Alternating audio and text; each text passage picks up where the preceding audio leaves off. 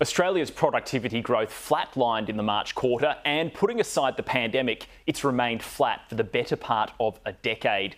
This is causing headaches for the government and the Reserve Bank, which are both trying to get labour productivity moving forwards again. One government solution has been to introduce the Future Made in Australia Act, which is designed to stimulate the manufacturing sector and businesses which are focused on the energy transition. But there are fears this is a return to protectionism. I caught up with Alex Robson, the Deputy Chair of the Productivity Commission, a little earlier. The latest quarterly bulletin we put out, you're right, it said that we found that productivity over that quarter had been flat, but it's been a problem that's been around for a while. It's been flat over the last year, and actually the level of productivity in Australia now is around its 2015 to 2019 average. So this is a problem that's been around for a while. So what are the main strategies you can do here to try and get productivity back on track and get the economy really humming again? Yeah, so productivity is output per hour worked. So it's all about working smarter, not about working harder or working longer.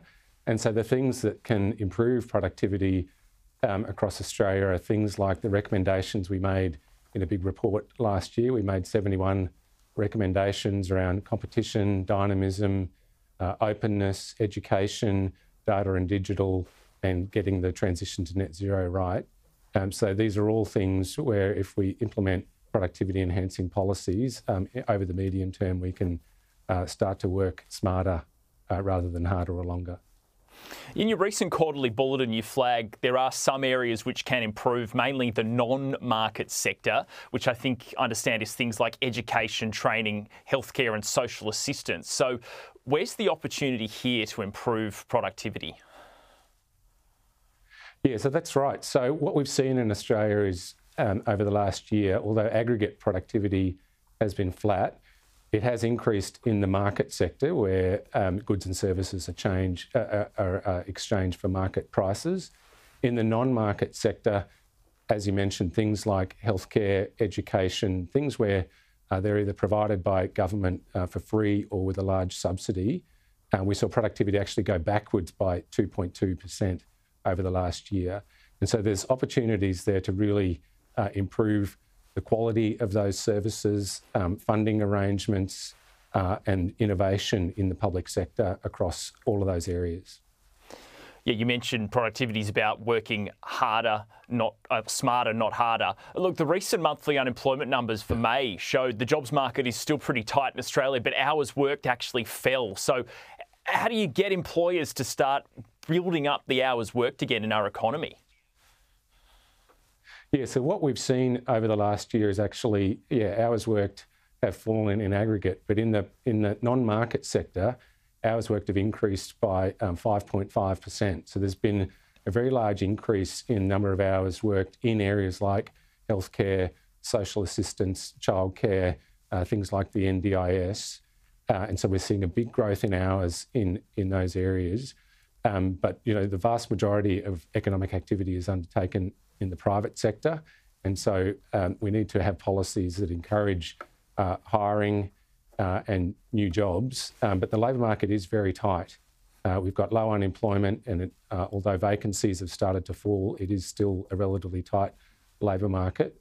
So it's a struggle for employers to be able to get the workers that they need and the productive workers that they need in this environment. But when you take a few steps back, would you say overall one of the underlying trends we're starting to see is a bit of a slowing in labour demand in Australia? Is that kind of a byproduct of our GDP growth being pretty weak at the moment as well? Yeah, so labour demand has started to slow, but the market for workers is still very tight.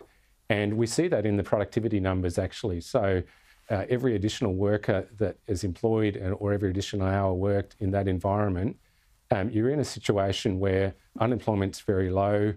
You might get inexperienced workers coming in or workers that need a bit of on-the-job training. And that human capital takes a long time to build up. And so in both the market and non-market sectors, that's one of the reasons why we see this cyclical pattern in productivity, and it's flat over the last year, is that the extra workers that are coming in at this stage of the cycle are not as productive as the workers that were already there. This week, the government have introduced the Future Made in Australia Act to Parliament, and part of it involves providing subsidies to certain industries around the country. How much of a risk could this be to productivity, having businesses that could potentially be reliant on subsidies to keep operating? Well, look, we haven't analysed those specific policies at the Commission. We do put out every year a trade and assistance review where we just track the amount of assistance that's provided to industry, and so these measures will appear in coming years in that publication. We do have a general a view at the Commission, though, that although the rest of the world is engaging in more and more industry policy, for a country like Australia, we're a small open economy, there are risks in us trying to match that huge spending in the US and Europe and China and elsewhere. And so we do have to be careful that we respond appropriately in general to those industry policy developments around the world, because it can start to look like protectionism in some instances. Yeah, I guess the government's argument is we need to compete with these other big nations around the world that are doing the same thing. So they're kind of in a difficult position as well.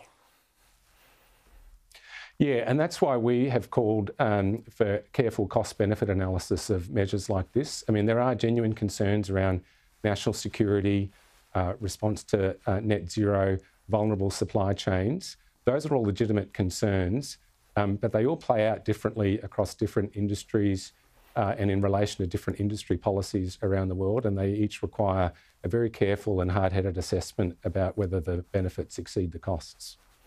You mentioned artificial intelligence at the beginning, but it's pretty clear Aussie businesses are starting to explore the benefits of it. But it can obviously improve productivity a lot. But how do you get the balance right to prevent mass job losses across various different industries? Well, we think that there are big opportunities for artificial intelligence for improving productivity across Australia. I think the best approach is to have the regulations in place that we already have in a lot of cases to deal with what's coming, and let the jobs market really play out. I mean, those decisions will be made by individual businesses across Australia. They'll assess whether the benefits of AI outweigh the costs, and it's really the key is to have a dynamic, competitive and open economy to take advantage of all of those upsides.